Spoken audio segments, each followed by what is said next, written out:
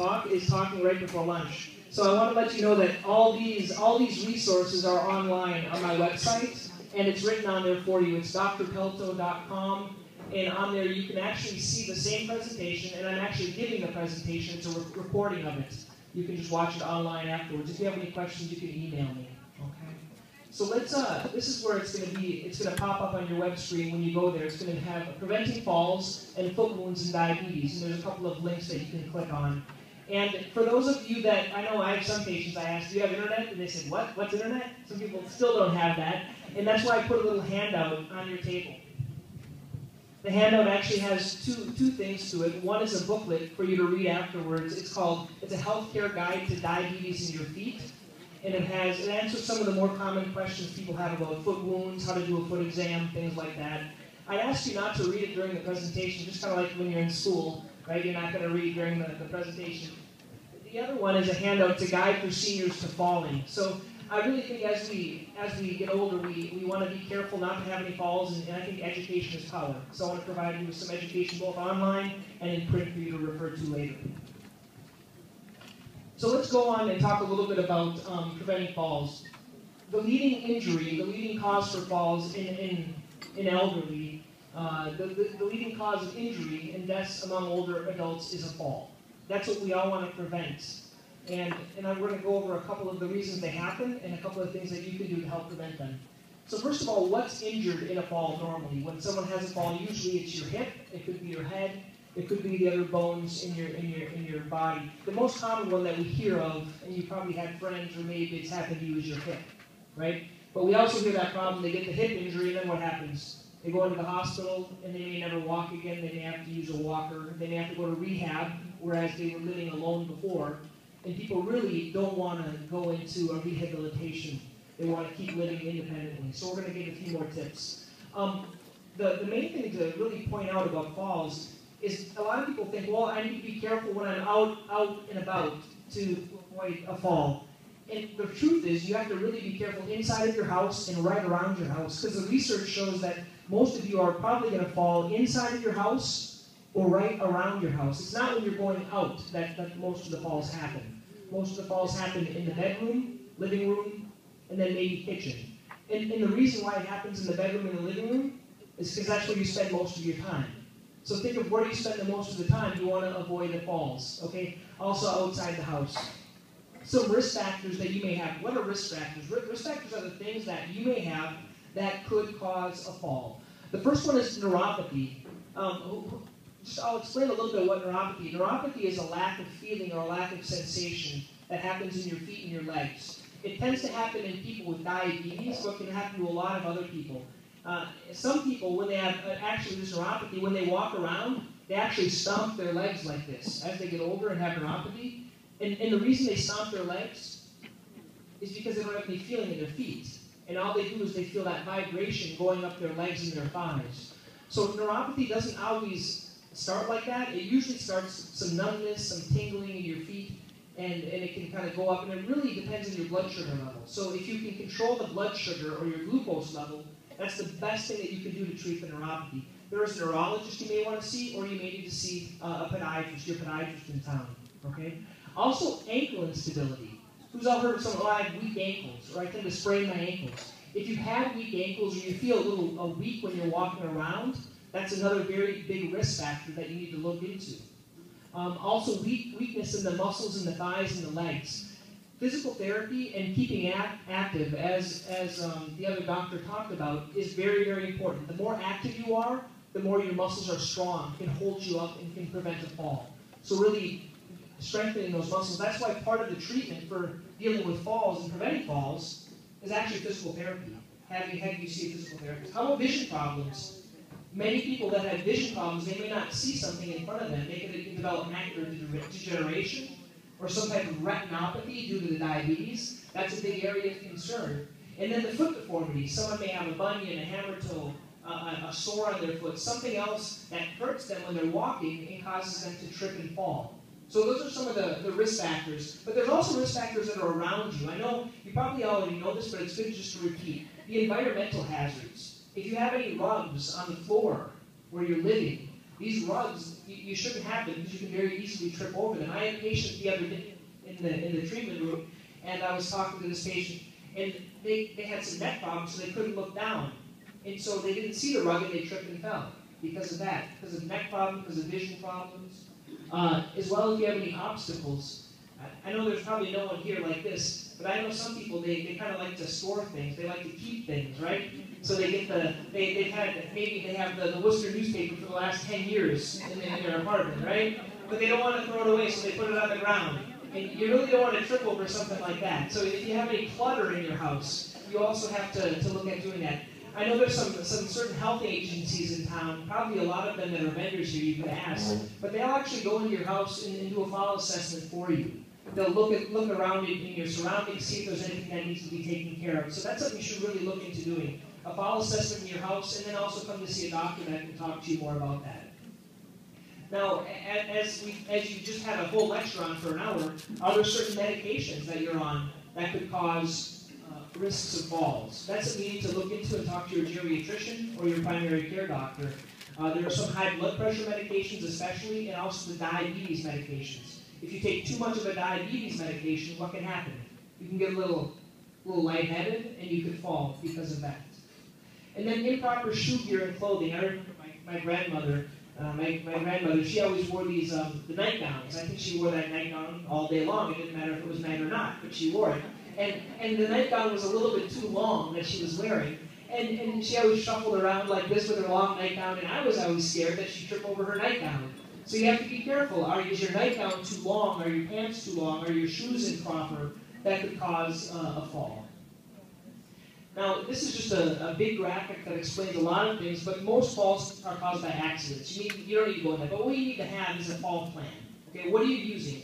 Are you using a cane, a walker, or a scooter, or something to get around, or don't you have anything? The big patients that I can help in my office are the people that the doctor tells them you have to use a cane, but they don't want to use a cane. How many, I'm not going to ask, everyone's going to raise their hand, but how many have been told you should use a cane, but you really don't want to use a cane, or you should use a walker, you really don't want to use one, and you say, I know my house, right? I know my house, I know my surroundings, I'm safe enough there. Well, we as professionals, we want to prevent you from falling. If you're having to hold on to the wall, I have a list of questions here that I'll ask you later. Physical therapy may be necessary to strengthen, so you may need to talk to your primary care doctor about the medications, and then a podiatric or foot evaluation.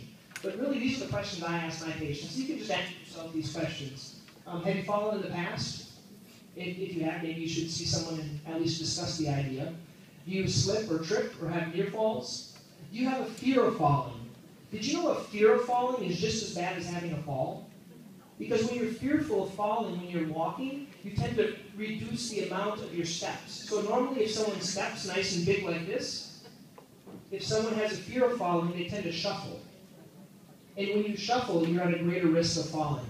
You drag your feet when you're walking. A lot of patients, they lift up their foot and they have this thing called a foot drop. And so their foot drags. That's a big risk of falling. And then do you touch or hold on to the wall or furniture? If you have to walk around your house and you touch the wall or furniture to keep balanced, you should probably see a doctor, okay, for an evaluation for falls. This is just one of the new technologies. I always like to bring something new when I talk to different groups. This is the newest thing that I found that really helps people. It's something that if you put it in your shoe, you put it on the back of your leg, it kind of looks like this. And it increases your feeling, and it helps people to prevent falls. This is what I call it. It's called a more balanced brace. Okay, it's one of the greatest new technologies. It weighs about the weight of a cell phone, and for a lot of patients, they really like these. Okay, it's called a more balanced brace. It's the best thing that I found at this point, beyond doing a cane, doing a walk, or doing other types of things. This is used in conjunction with physical therapy and talking to your doctor. Okay, now I'm going to go on to the second section. Okay, I want to talk quickly. They also asked me to talk about preventing foot and diabetic foot problems. Okay, these are an example of some of the sores and wounds that I see for people that have diabetes. Why should you listen? Well, 85% of amputations start as wounds. Okay, has anyone here had a foot wound or have a loved one that's had a foot wound before? Foot ulcer. They're very, very difficult to treat, and I'm going to give you some tips. Okay, I want to tell you about a little story about a patient of mine. Okay, This is a patient I saw in the emergency room. She had foot that was red, hot, and swollen, and she had this big sore underneath. Do you believe that that sore actually started out as a callus? The majority of sores that I see, they start out as calluses. So if you have some calluses, they should be treated professionally by a doctor. Okay? What are 3.5 ways to prevent a foot wound? First, the easiest thing that you can do if you have diabetes is to look at your feet every day. But some of my patients, they got this thing in front of them that prevents that. They have the Dunlop disease. You know what the Dunlop disease is? It's where your belly Dunlops over your belt buckle and you can't get down there. So if any of you have that problem, you can try a mirror. That's really, really helpful. So look at your feet. That's really important. Wear the correct size shoes. Now, a lot of my patients, they come in, they're about 70, and they tell me, I've been a size 7 for my whole life. I've been a size 7 for my whole life, and they don't want a bigger shoe.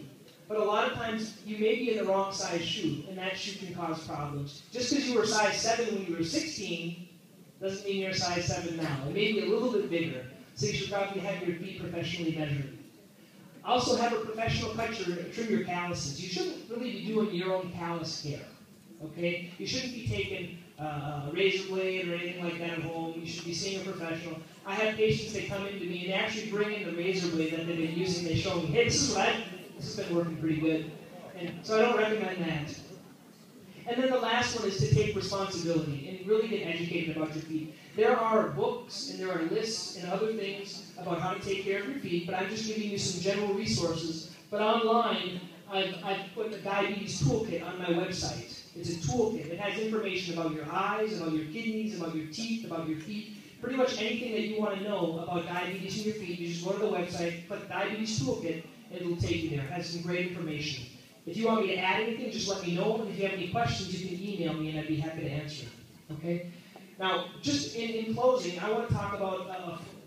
Because if you don't have a foot wound, you may develop one in the future if you have diabetes. So I want to tell you the 4 most important tips for healing a foot wound. Okay? I'd like you to imagine a big triangle. If you have a big triangle, there's 3 points on a triangle, right? The 3 points I'm going to go over, but the one that's in the center is blood sugar. If you have diabetes and a sore, the first thing you have to do is to take care of the blood sugar. And these are the other 3 points that go around it. So the first one is blood sugar in the center. And you have to be careful of your hemoglobin A1C. What should be the normal hemoglobin A1C? Does anyone know? Under 7. Under 7 is the proper amount. So if you have an elevated hemoglobin A1C, you're at greater risk of developing an infection, or your sore could get infected, or it could take longer for it to heal. So make sure your blood sugar is in the proper realm. Blood flow. If you don't have enough plumbing getting down to your feet, you may need to see a vascular surgeon. You may need to see someone else. Because if you think about it, I had a patient one time, I saw him in the office, he had a foot wound, a sore, he had an infection. And I gave him an antibiotic. It was the right antibiotic, but it didn't work. Any idea why?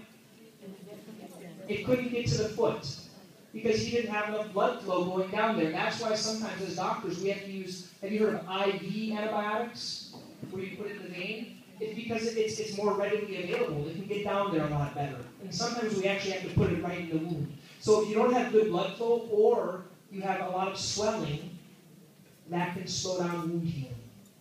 If you have neuropathy, you don't have healing. A lot of patients, they come in and they have a foot wound and they say, well, doc, my foot doesn't hurt. Why should I stay out? Right? They don't have the gift of pain. They walk around all day with a foot wound and they don't know there's a problem because it doesn't hurt them. They don't know until they start having a fever or getting chills or having a problem. So if you have a foot wound or a sore on your foot and it doesn't hurt, you still have to stay off it. I tell my patients all the time, if I could keep you in bed for 3 months, I would